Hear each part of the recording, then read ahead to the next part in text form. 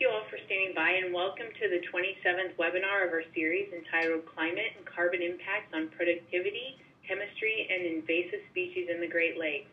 These webinars are an initiative of the Ohio State University Climate Change Outreach Team, a multi-departmental effort within the university led by OSU Extension, Ohio Sea Grant, Bird Polar Research Center, and several other university departments to help localize the climate change issue for Ohioans and Great Lakes residents.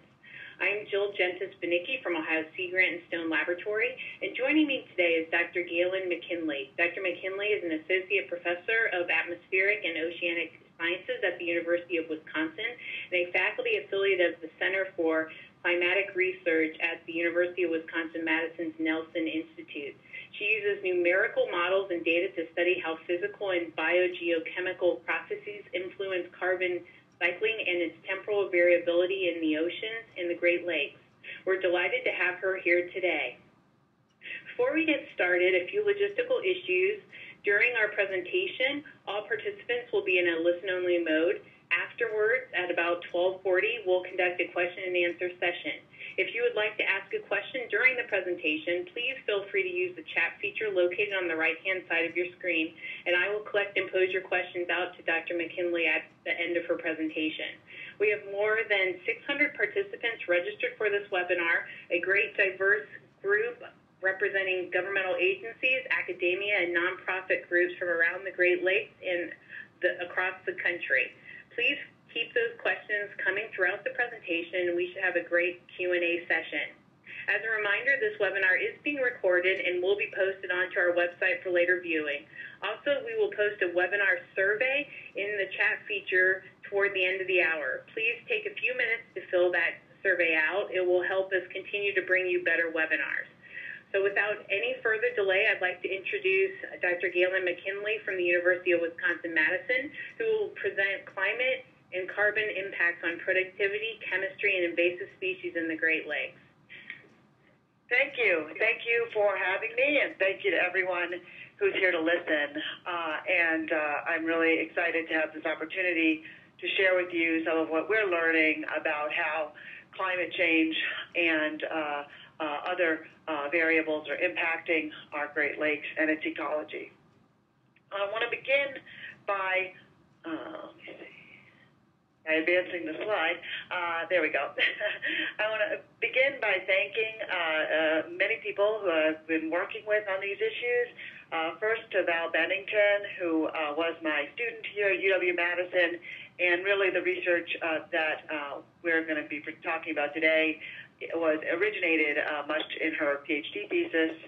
Also, thank you to Colleen Mao, Noel Urban, and Marty Auer at Michigan Tech, Jim Kitchell in Limnology at UW-Madison, to two current students in my research group, and to funding, which is primarily from the National Science Foundation, with also support from CCR and CPEP and Sea Grant. So to begin to describe what is this biogeochemistry word that was used in the introduction. Biogeochemistry is elemental cycling and fluxes of those elements between different reservoirs and those interactions with the lower food web. And in order for humans to grow, we need to have food and vitamins, and that's also true for things like phytoplankton that end up supporting fish.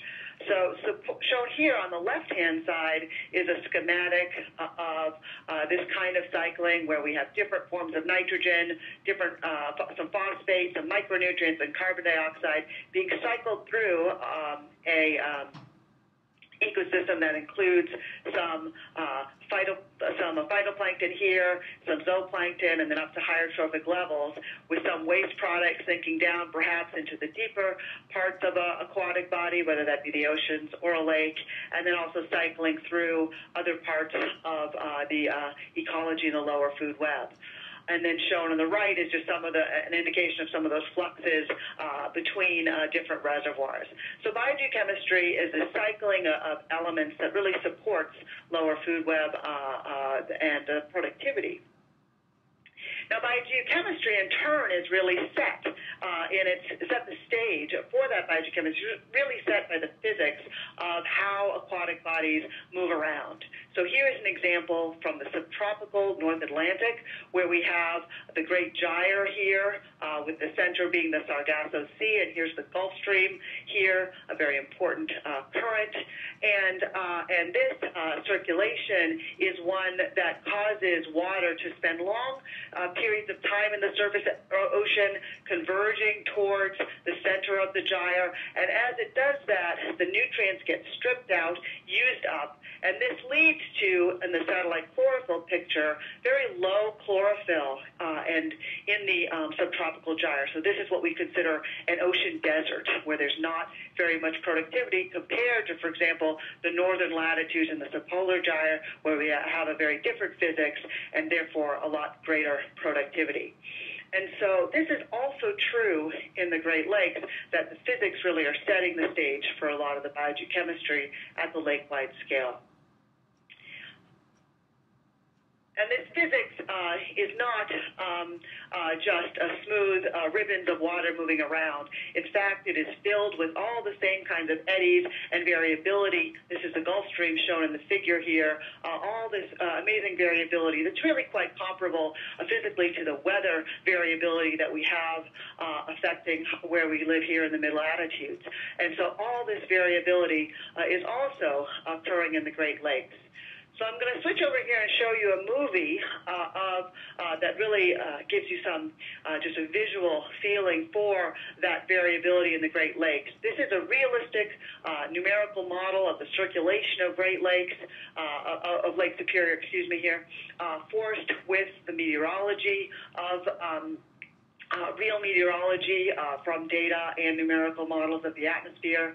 And into this model, we put just sort of a tracer, a blob of stuff, you could say, released on the top at the St. Louis River on January 1st and released on the bottom at the Okanagan River mouth on January 1st. And these are flowing around the Great Lakes. And in here, if the color is orange to yellow at a concentration of 1, that is the concentration that the whole lake would have if the lake were fully mixed with this stuff.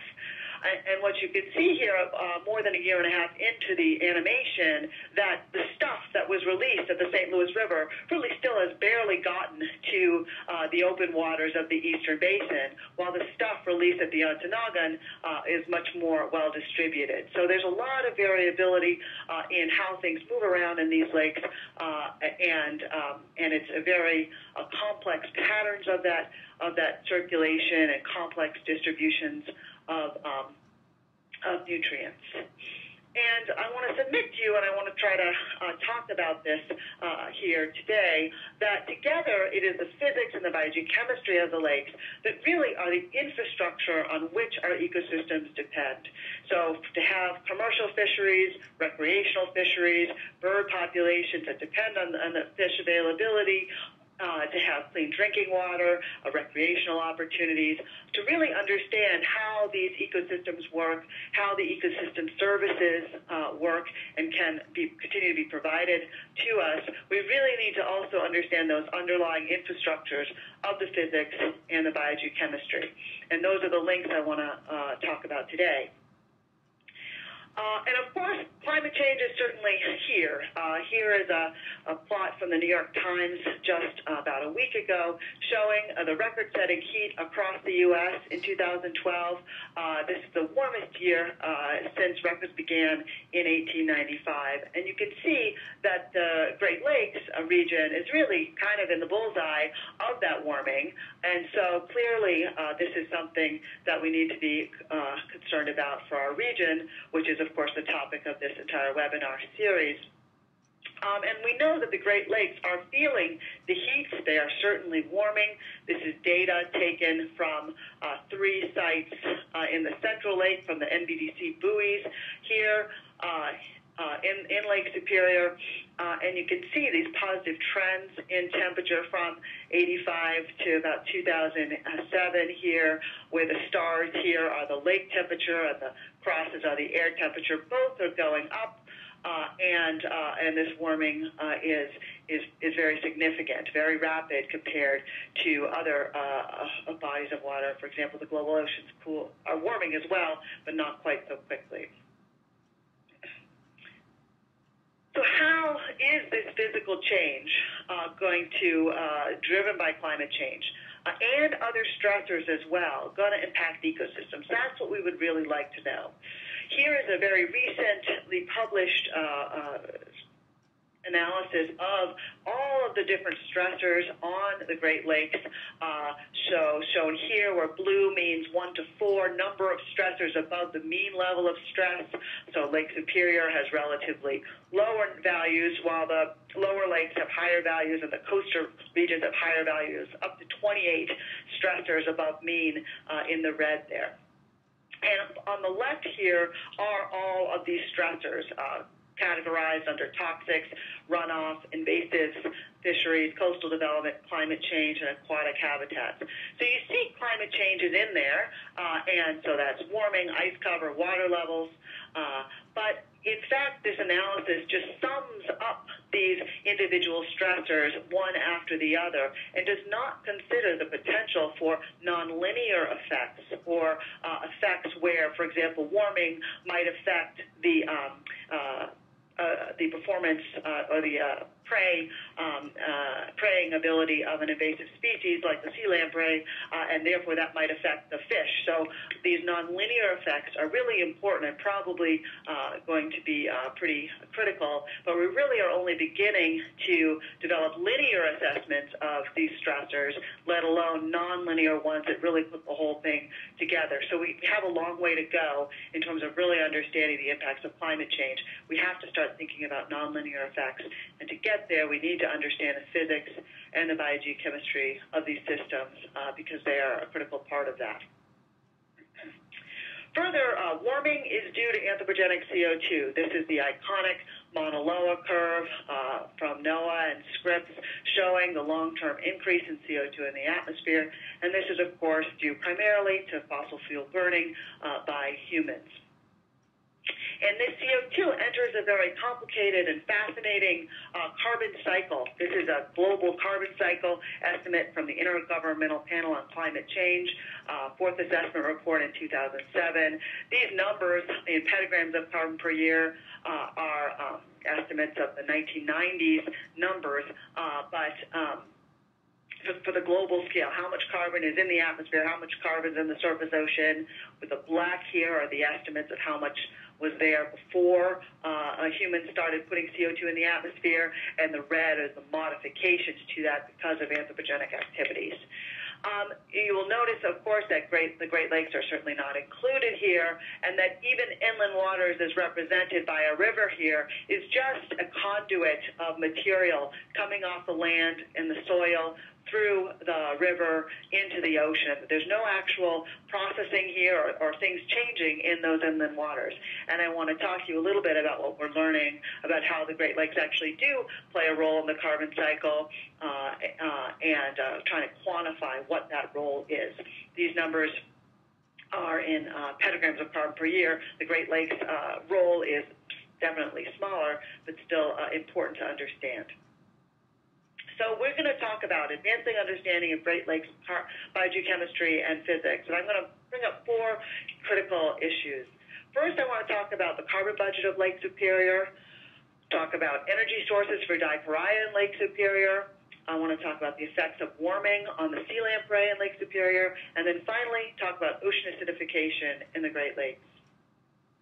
So first, the carbon budget of Lake Superior. Now, here's an example of a place where one kind of evidence of things that we need to learn more about in order to be able to predict global change impacts. So, to begin with, inland waters really may play a significant role in the carbon cycle. Shown here, numbers from Cole et al. 2007 and Tranvik 2009, suggesting that these inland waters as a whole, dams, dammed regions, reservoirs, lakes, rivers, streams, all of them globally estimating these numbers, that if off the land comes between 2 and 3 petagrams of carbon per year into these inland waters, it isn't just a straight pipe out to the ocean, but there's actually a lot of processing that goes on in those inland waters that results in the sediment storage of 10 to 20% of the input and of CO2 evasion of 40 to 50% of that input. And then about 1 petagram of carbon per year, 30 to 50%, actually makes it all the way out to the ocean. So for all inland waters, we're just beginning to really think about how they might play a role in the global carbon cycle. So that has led us to think about, well, what's the role of the lake that's the largest by surface area in the world, Lake Superior? And we started by saying, well, what do we know about Lake Superior's carbon budget based on previous estimates? And we have numbers for example, inputs from rivers, burial in the sediments, outflow at the St. Mary's, efflux to the atmosphere, atmospheric deposition, relatively small numbers, all of those. And then the bigger numbers are the net productivity in the surface lake, how much of phytoplankton net fixing carbon from inorganic to organic forms, and then estimate of respiration, how much of that carbon is getting used up as a food source for everything else in the lake. And the problem we've identified is that the input numbers, if you sum them up, 6.6 to 11.1, are not equal to the outputs, 16.6, 45.6. So our budget isn't working out. We're not putting enough in to balance what's going out, and there's no evidence of a long-term large increase in the reservoir there, so we must not have one of these numbers right. And that's what we've been, one of the things we've worked on is to try to figure that out. So again, we're going to talk about a project here with the numerical model of Lake Superior. This is another animation. This is showing the temperatures in the lake and the velocities in the lake cycling through a year. Here we're in April, in June, and into July, warming the lake. You can see the Keweenaw Current developing, and then cooling off into October, November, and into December. So we have a model that represents the physics of the lake. And before we go on and say, well, this tells us something about carbon, we need to begin by validating that model, the physics of that model. And we do that with some data that was taken in 1999 at the point in the red star there off the Keweenaw during the KITES experiment here. And on the top left, we have the data for velocities in the east-west direction. On the top right, we have modeled velocities. And this is going through time from June through December when the observations were taken. And you can see that, for example, when there was a very fast current here in mid-September, that also occurred in the model. And similarly, in early October, that also occurred in the model. And so the model is capturing certainly the variability in the physics reasonably well. Some of the details certainly aren't exactly perfect, but it's a reasonably high fidelity simulation of those velocities. The temperature also we can look at between the model on the right and the data on the left. And the model is getting the right timing of the warming in the lake and the breakdown of stratification, but it is a little bit warm, and we understand the reasons for that. But on the whole, it's a pretty good simulation, certainly not perfect. We understand some of the biases, and that's an important part of using a model is understanding the quality of your tool. So then next we can couple into this physical model a lower food web and biogeochemistry module where we represent with equations the cycling of nutrients. Phosphorus is our macronutrient here, and carbon, how it interacts with oxygen in the water, and going through a cycle where we have phytoplankton eating up the nutrients and taking up carbon, and those are being eaten by zooplankton.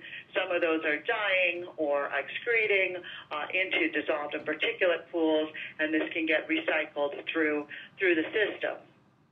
And again, we want to validate our models to make sure we don't have just a totally crazy world here. And for that, I'm going to just show you our comparison to nearshore respiration from the KITES experiment, where here the red is observations, and there's one purple point as well, slightly deeper observation. And the black is the model at the surface, and the blue is the model at the next level down, 5 to 10 meters. And you can see that the model certainly is consistent with the data at the large scale. There's certainly some cases where the model underestimates the total amount of respiration, and some occasions when it overestimates it. But if you look at it, I think you would say that this is a reasonable estimate of the respiration that occurred at this time. And now the benefit of the model is that the model tells us what the respiration is not only at these points through time, but what it was across the whole lake, or it gives us a reasonable estimate of what that was once we've validated against these data and against other observations. So it gives us a way to kind of reasonably extrapolate the data from a few points that were, collected from ships, very intensive time and labor-wise to capture those observations. With the model, we can make a reasonable estimate of what happened across the lake. And so we've done that in the interest of better understanding this term, the respiration term, in our carbon budget that we said before was unbalanced, where our inputs are not equaling our outputs. And the model, in fact, indicates a factor of 10 variation in respiration and volumetric rates across the lake. So much higher respiration rates in the nearshore region and much, much lower rates. Here is it's an exponential scale in the logarithmic scale in the open lake.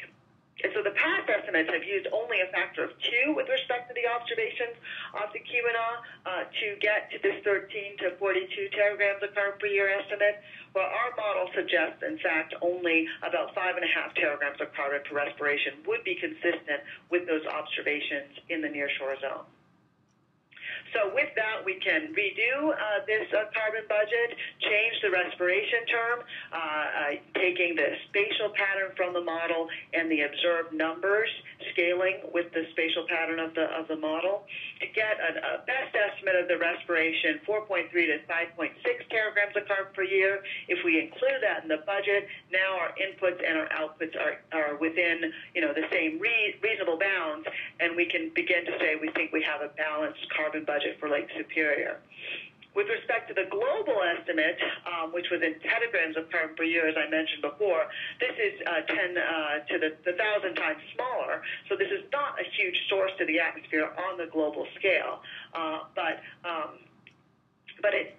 it's an indicator of how well we understand some of the basic biogeochemistry of the lake by the fact that we can balance this budget.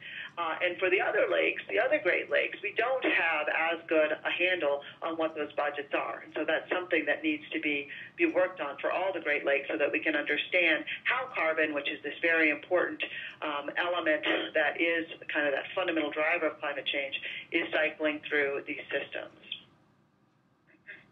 I now want to briefly talk about how we've used the same numerical modeling effort to look at energy sources for diporrhea in Lake Superior. Now, diporrhea is a critical macroinvertebrate in the Great Lakes, and it actually used to be the dominant macroinvertebrate in all the Great Lakes. It's a significant contributor to fish diets in Lake Superior, including those with commercial and recreational importance, such as whitefish and lake trout. In other Great Lakes, dramatic declines in the diporrhea have been documented, including extirpation from Lake Erie, there's some theories out there, such as competition with the invasive draconiid mussels might be a reason for this dramatic decline, but no clearly agreed-on cause and effect relationship is out there. But in Lake Superior, diporrhea is still thriving, and so it's very interesting to try to understand what allows this important macroinvertebrate, this important keystone species, to exist, and where does it exist. So Marty Auer and collaborators at Michigan Tech have done a lot of work trying to understand the distribution of diporrhea and find that the numbers of diporrhea cluster in the slope region. So this is a kind of a summary transect from 0 water depth out to 300 meters water depth, and showing that the diporrhea communities have a preference for this region between about 50 and 150 meter water depth. And the question is, why is that the case? And this is particularly interesting because productivity is highest in the near shore. As we've shown, respiration is highest in the near shore. This is a map of chlorophyll estimated by an algorithm from Colleen Mao at MTU. This is after the removal of a terrestrial dissolved matter signal that's very large. And you can see in this chlorophyll plot that there is a lot of variability in chlorophyll concentration in the lake on this one day, August 31st, 2006, and that the most of the productivity, particularly here on the Keweenaw, really is highest when the reds along the coast. And so if that's where the productivity is greater and the diaphoria probably would be eating whatever is being produced there, why aren't they also greatest there where the productivity is greater? What we've done is we've used our numerical model to ask the question of how much and where does production and respiration of labile organic carbon occur in Lake Superior. We're evaluating that using our numerical model. What I'm showing here is an estimate of labile organic carbon production and respiration in a nearshore zone, less than 50 meters water depth, in a slope zone, 50 to 150 meters water depth, and then an offshore zone greater than 150 meters depth. And what you'll note is that there's a small subsidy of labile organic matter from the rivers. This goes into the nearshore zone, but in that nearshore zone, the production and the respiration actually balance each other so that their ratio is about 1. And an amount of organic matter kind of equivalent to that river input is actually being transported offshore by those eddies shown in the first animation, by these waves of small-scale processes moving through the lake and sweeping high concentrations of material from near to offshore. And that is supporting additional respiration here in the slope zone, where we still have significant production, but the respiration is just a little bit higher than that production, so that the R to P ratio there is about 4% elevated. So there's a little bit of a subsidy of matter that can be used up in that slope zone. And then there's a little bit of export of stuff going off to the offshore zone, but essentially that region is balanced in its production and respiration numbers. So what we're suggesting here is that it might be a reason for the diaphoria to be clustered in that slope region is because there's this subsidy by material being ejected from the nearshore zone into that slope zone and respired there. And so this is this little part about the diaphoria and energy sources that might help support their communities on the slope.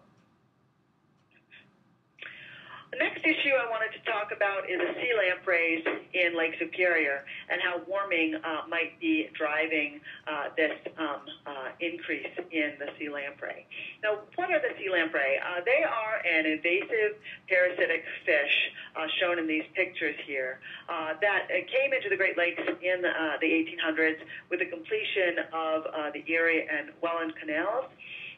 In the following century, they really spread to all the lakes, and their abundance really started to rise in the 1900s and caused a significant collapse of many commercial fisheries in the mid-century, and this is what led to the formation of the Great Lakes Fisheries Commission in 1955.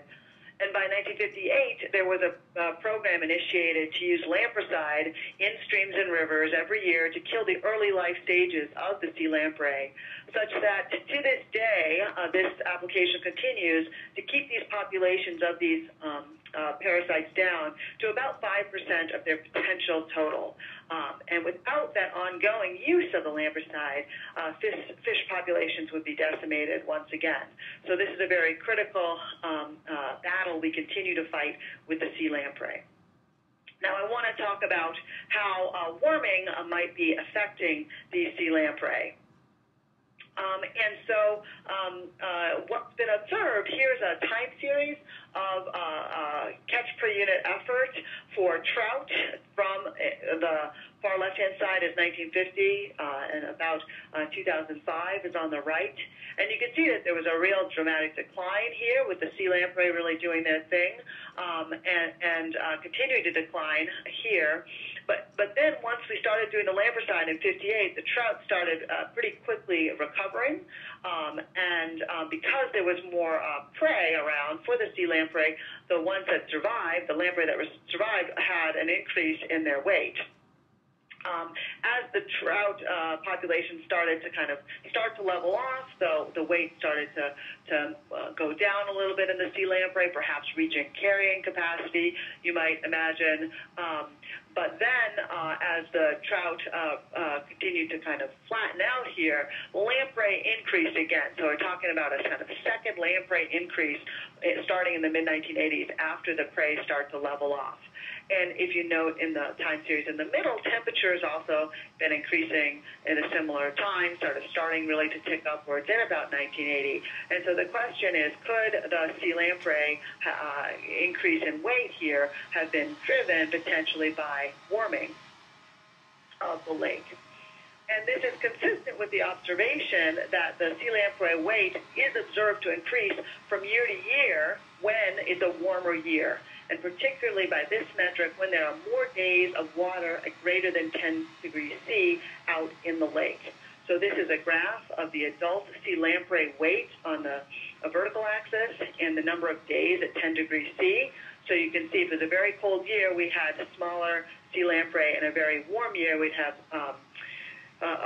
larger sea lamprey in those that are collected. Now we can use our physical model to estimate the days greater than 10 degrees C, how those have changed from the 80s to the 2000s using 79 to 84 as the example period on the top graph here, and 01 to 06 on the bottom. And you can see that the red, it gets more red, i.e. more days greater than 10 degrees C based on the color scale above in the later period. And we can then take this information about temperature and drive a bioenergetic model of fish and sea lamprey. This is basically an energy balance set of equations for multiple fish species and multiple sea lamprey, really pioneered by Jim Kitchell.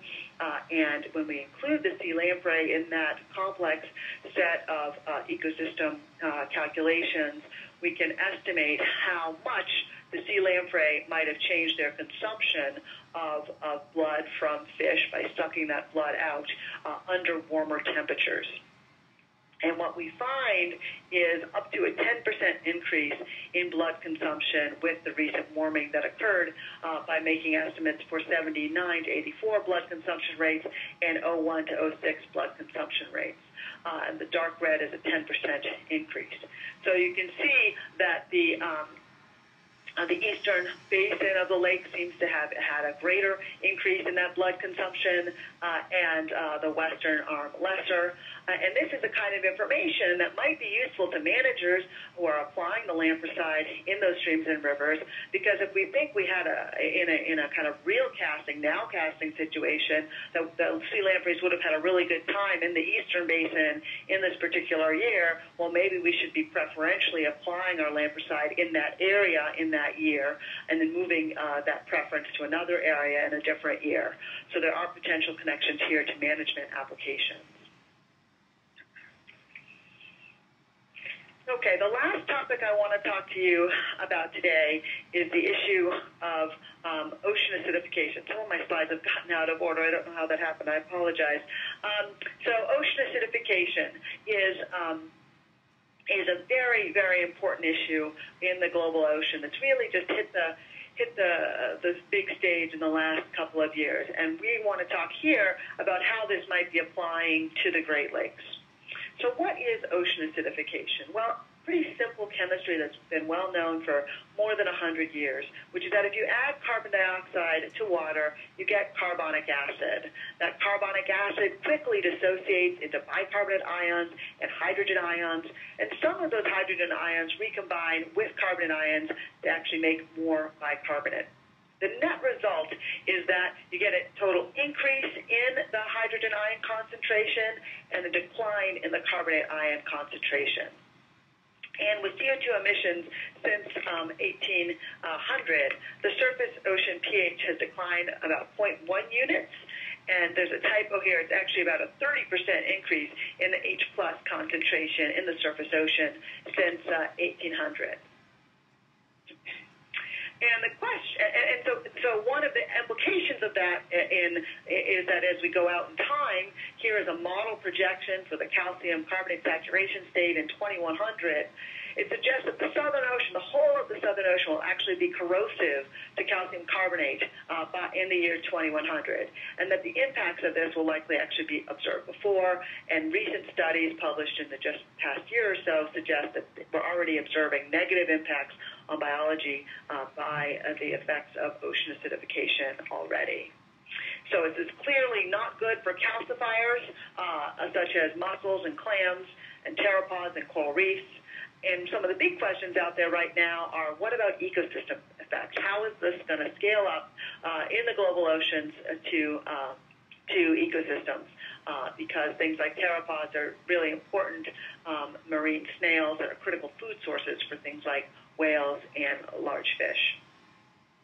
Now, our question today is whether the Great Lakes are going to experience this ocean acidification. Our previous work in Lake Superior suggests that the lake is really only a very modest source of CO2 to the atmosphere, unlike some very small lakes that can really be very intense sources of carbon to the atmosphere.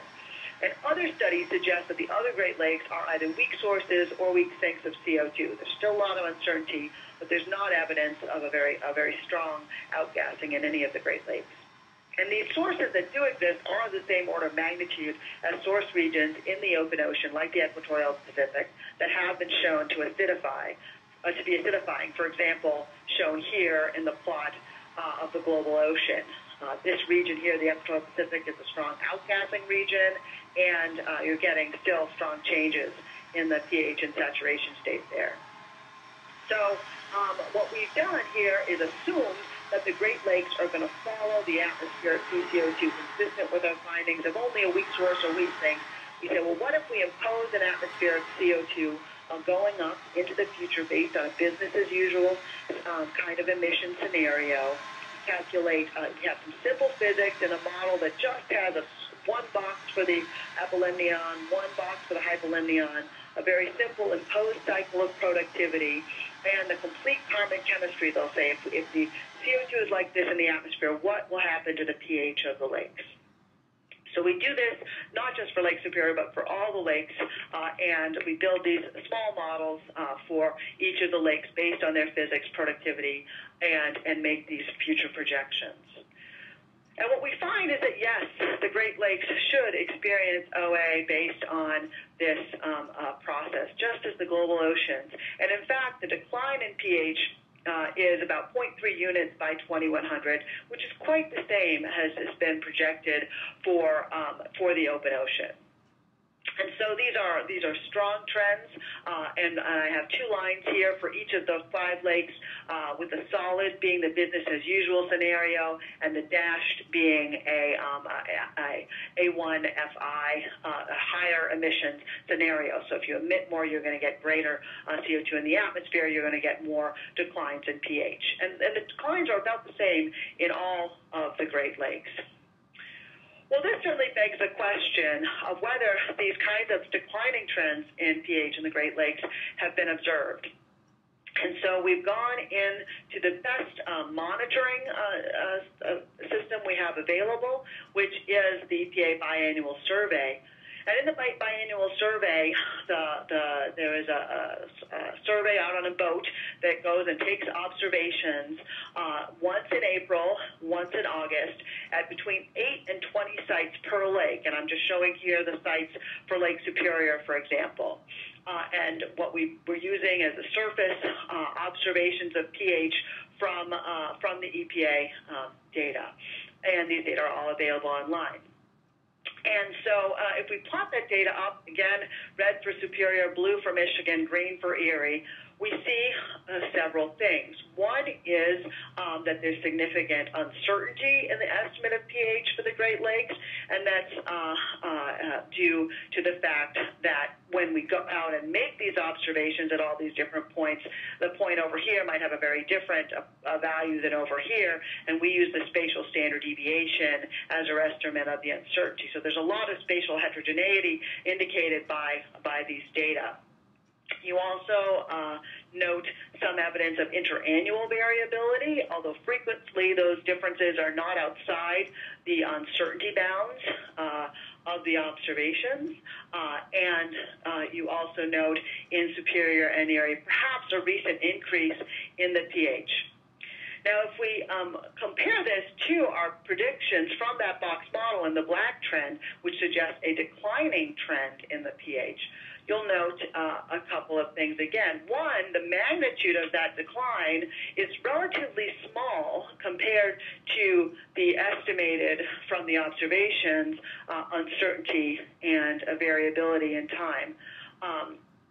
And so this leads us to ask another question, is whether we actually have the ability to capture the kinds of trends that we're predicting with this box model from those available observations, because there's not very many points, considering the scale of these lakes, the size of these lakes, in each of these points here, and there's only April and August data.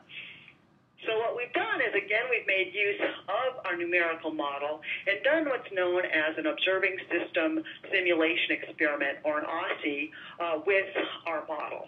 What we've done is we've taken the model and sampled it as the data on the same day and at the same time and in the same place as the data were collected, and compared that to the estimate for the pH, the average pH of the whole lake from all points in space and time in the surface lake for the years 87 to 2001 when we have these data available. And what you'll note here is that the sampling actually does not represent the mean pH of the lake terribly well. It is biased high by the sampling, and it is also has a significantly greater variability in terms of the mean estimate of that pH, greater than the true mean as estimated by the model. Now, it's certainly comforting that the size of these uncertainty bars does encompass the mean, but it's this bias that's really a concern, and the greater variability from this sampling that is a real concern. And why is this? The reason for this is because these lakes have a lot of variability going on in their physics, in their biogeochemistry, in their ecology, and that leads to significant spatial temporal variability in the pH. What I'm showing here is maps of just the monthly mean pH in April and August, and you can see that there's a wide range in those pHs. And then shown in the next slide, there's significant temporal variability as well. These was a moored instrument put out in June to September 2001, taking out data every 30 minutes. And here is a pH ranging from pH of 8 up to greater than 8.6 over the course of just a few weeks here, because of changing productivity in the surface lake is the most likely reason that occurred. So all of this significant variability can be aliased into the observations as we have them now. And this means that we really don't have a very good handle on what the pH is of the lakes at the large scale. And so our ability to monitor for OA, I don't think really exists. So is OA happening in the Great Lakes? Our projections with full carbon chemistry indicate that, yes, it should be occurring at the same rate as in the oceans and all of the lakes. However, our most comprehensive monitoring system really just isn't designed to capture these kinds of trends. And so what we need to do is to have some high-quality, high-temporal resolution data cited to capture lake-wide means in order to start monitoring for ocean acidification. And also, we really do need a better understanding of those mechanisms driving what has been observed as spatial temporal variability as well as modeled, so that we can understand how to cite these observations, how to interpret them, and how to really understand how pH might change in the future.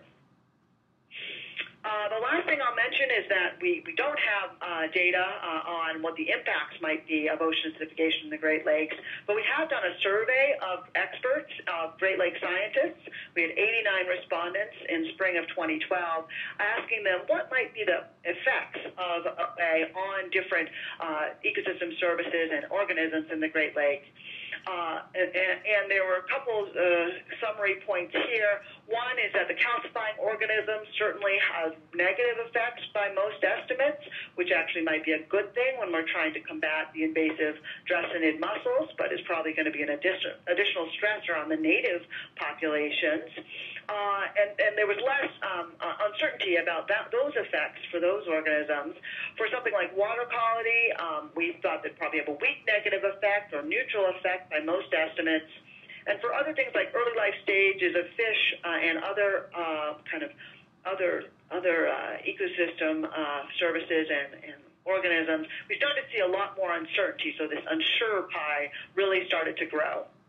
And so the conclusion here is there's really a lot of uncertainty about what might the impacts be, and that we need to start also impact studies so we might understand how ocean acidification might act as an additional stressor on the Great Lakes, and when it's combined in, as I said before, nonlinear ways, probably with other stressors on our system. So my conclusions are that biogeochemistry and physics really set the stage for our ecosystems, that if we're going to predict responses to climate change, it really requires better knowledge of all these components, that well-validated numerical models that allow us to understand how physical variability, biogeochemical variability connects to ecosystems are really an important tool that we're starting to use to answer some of these questions.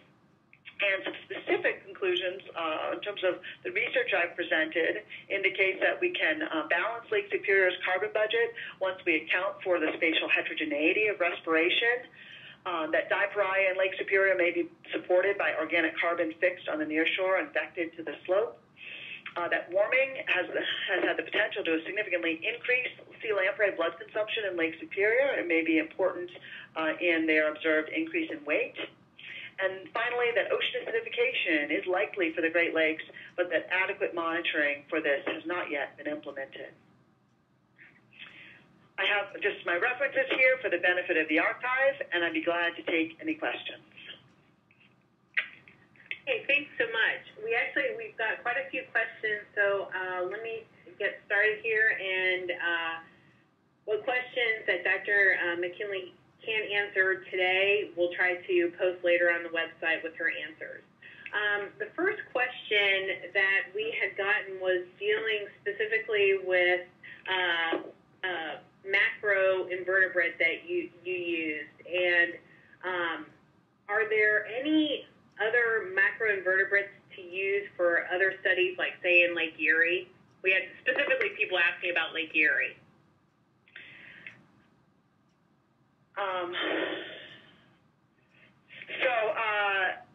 I would have to defer that answer to the people who are really the experts in the benthic communities are. There's mysis, for example, is another important one in Lake Superior, but I do not know as much about Lake Erie benthic communities and macrovertebrates there. But we could certainly, if we had a numerical model of Lake Erie with a biogeochemical component to it, we could make estimates like this for the flow of energy. That doesn't require any focus on any particular organism. Okay. One specific question dealing with, and I think it was one of your slides, and I'm sorry, I don't know which number it was, but here's the question. Is the respiration excess in slope zone a result or cause of the diaphoria density of the slope? And why wouldn't terrestrial input of excess carbon be utilized in a near-shore environment? So we're certainly not suggesting that everything from the rivers ends up out on the slope. It's just that it's an equivalent quantity, so that I think probably much of this production actually occurs on the near shore and then gets fluxed out and is replaced by what's coming in from the river. So it's just that in a mass balance sense, this number here, the river input, is about equal to this advection. But in terms of which actual molecules are moving around, we're certainly not saying that it's only the river ones that are going there. And what we're really doing here is just tracking energy, the availability of labile organic matter, and what might eat it up in our model is just simply a return to inorganic carbon and a temperature-dependent exponential decay kind of thing. We don't have in this model the activity specifically of diporrhea, but we have an idea here that if temperature is going to if you have a greater temperature, you have more respiration, you have the potential for growth of something to eat that up. Okay. So a few questions dealing with lamprey and invasive species. What were the cause and effect linkages from increased temperature to increased blood consumption to increased lamprey size? This participant understood that the increased temperature would lead to increased respiration, thereby triggering a need for heavy feeding. But could you clarify why this necessarily led to a larger lamprey? Yeah, so, I don't think we have a really a very clear idea of that from the data, except that what we have observed is shown here, that we do get greater sea lamprey sizes when they're warmer. And this 10 degrees C is kind of their preferred thermal habitat where they like to operate, and they like to find fish that live in that thermal habitat. That's kind of where they like to go. So they're going to be there, and they're going to find prey in that zone. So basically, they're better able to find prey when there's more water at warmer water, and so if we have a greater area, and they also take their clues in terms of when to come out from the streams and when to return to the streams, in part from temperature. So if they if it's warmer for a bit longer in the season, they're already big and they're growing exponentially. Now they've got another week or so to keep sucking and keep growing before they get told, uh-oh, it's getting cold, we need to go back in the streams in order to reproduce. So just that little bit more at the end of the season really can, we think, can really help them to get that much more blood out.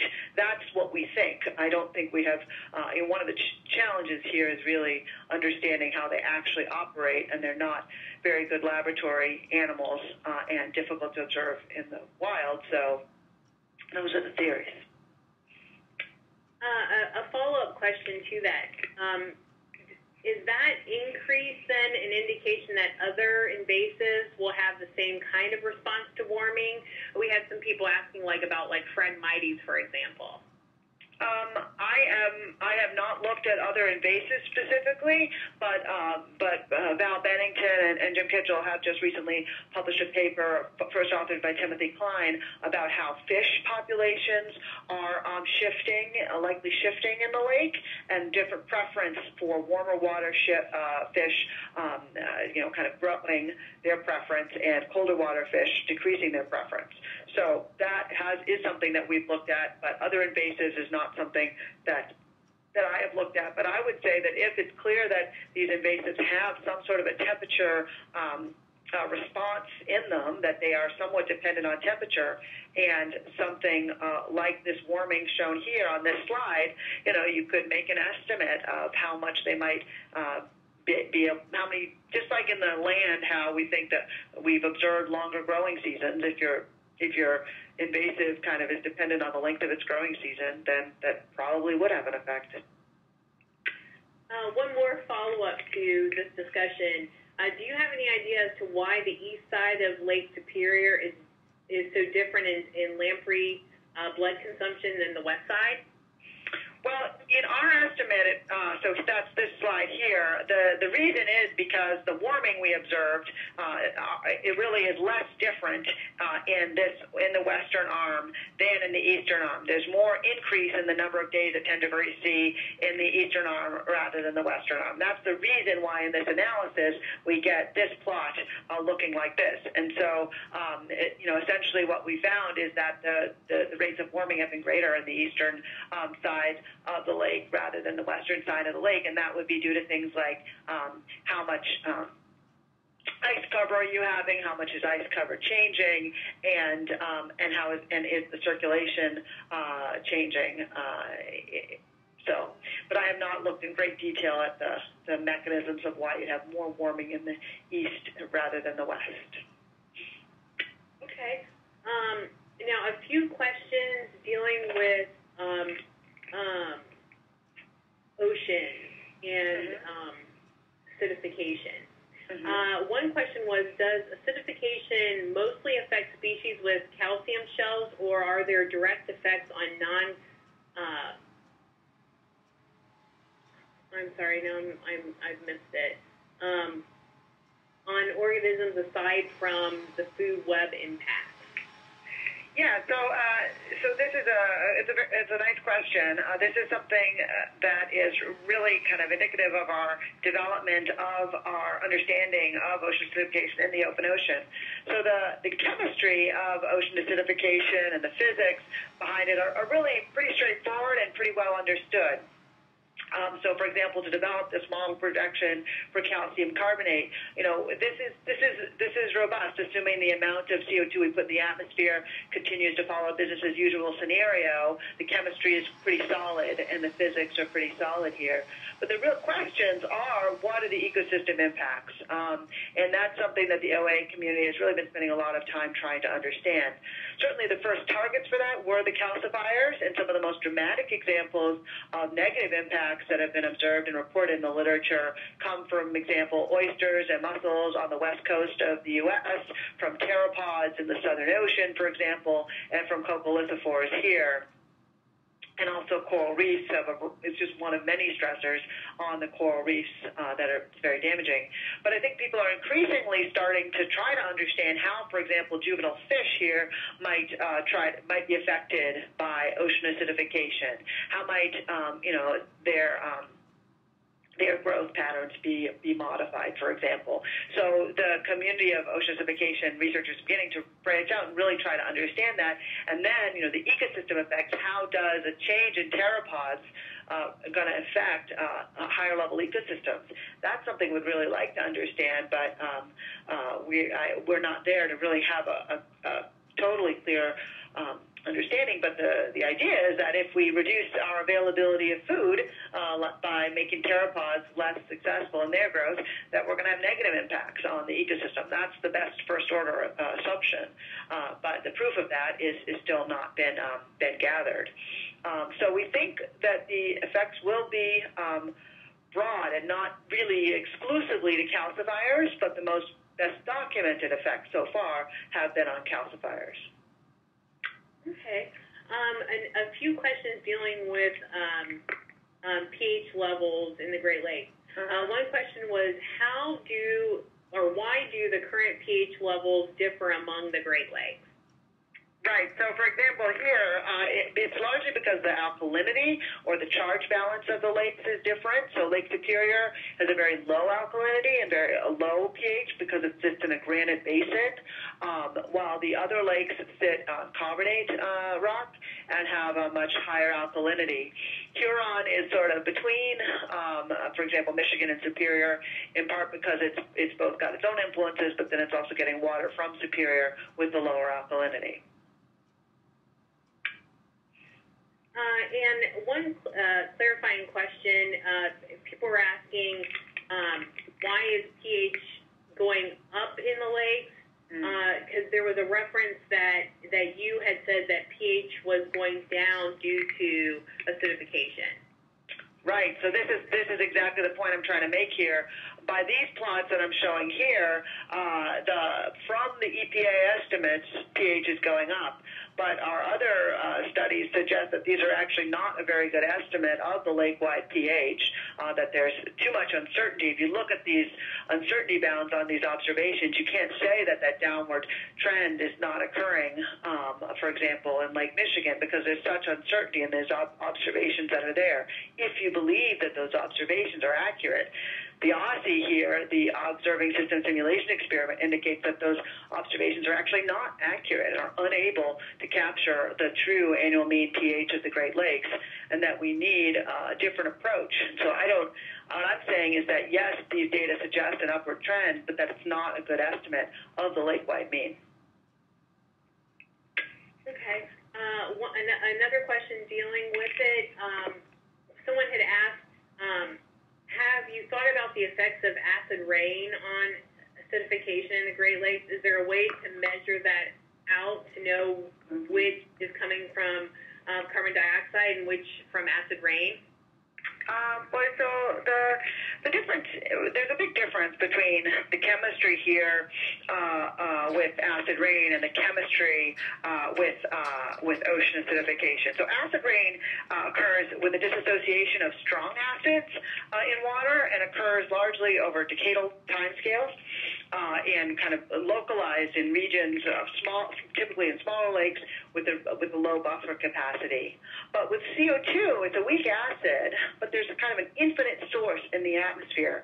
And so nothing, not even the global oceans, are big enough to avoid it. And so this effect is going to continue over long time scales, assuming that atmospheric CO2 concentrations continue to rise as we all expect them to do. It's a difference between a strong acid and a weak strong acid getting diluted in a very large system versus a weak acid with an infinite source. The observations don't indicate large impacts of acid rain on the Great Lakes, but this is a different effect. Okay. One last question as we're at 1 o'clock right now. Someone had asked, how, in your opinion, what could be mostly affected in the Great Lakes if acidification occurs? You hear about the huge problems with acidification with the oceans, but how big of an effect will it have on, in your opinion, will it have on the Great Lakes ecosystems and its species? Yeah, very great question. Yeah, I mean, I think that is the $1 million question, really. So I think there's a lot we don't understand, as I said in the introduction, about the complex interactions between a variety of stressors in the Great Lakes, whether it's invasive species or toxics or climate change. All these things, they're not just individual linear effects that can be added. They're probably going to have nonlinear effects. And so that's where we need to go eventually, is to try to understand those complex nonlinear interactions. But we are not there yet to really understand that. So I think we need to begin those studies. I think, at first order, I would say ocean acidification in the Great Lakes probably will help our, getting rid of the mussels because it's going to be hard on them with lower pH. There is evidence that they don't like the lower pH at various stages in their development. It's probably not going to be good for fish development based on studies in the open ocean. But I think we really have a lot of work that needs to be done, first in terms of understanding what the trends are, understanding what drives and what really causes all this spatial variability in pH in the Great Lakes, what are the mechanisms, and so that then we can start to say, well, how might this interact with other effects, such as invasives and climate change and warming, that is, and other effects. But I wish I knew, but that's where I hope maybe we'll know by the end of my career. Okay, thank you. Well, this has been a great presentation. Thank you so much for taking the time to talk with us today. It is after 1 o'clock, so I wanted to end with that question. A great discussion. We really appreciate it. We also wanted to thank NOAA and the National Sea Grant College Program at Ohio State University for funding this webinar. I did want to remind everyone that our survey URL for this webinar is in the chat feature. Please take a few minutes to fill that out. We'd like your input as we develop a regional climate site, so please take the time if you could. Also, I wanted to refer you to references and an archive of all the previous webinar presentations, which are located on our changingclimate.osu.edu website. Again, this webinar series is sponsored by the OSU Climate Change Outreach Team and will continue next month. We'll email you when speakers are confirmed and registration is open. Thank you again to Dr. McKinley and all the participants of this webinar. We hope this was beneficial and hope you'll join us again next month. Thank you and have a great afternoon. Thank you, Dr. McKinley. Thank you.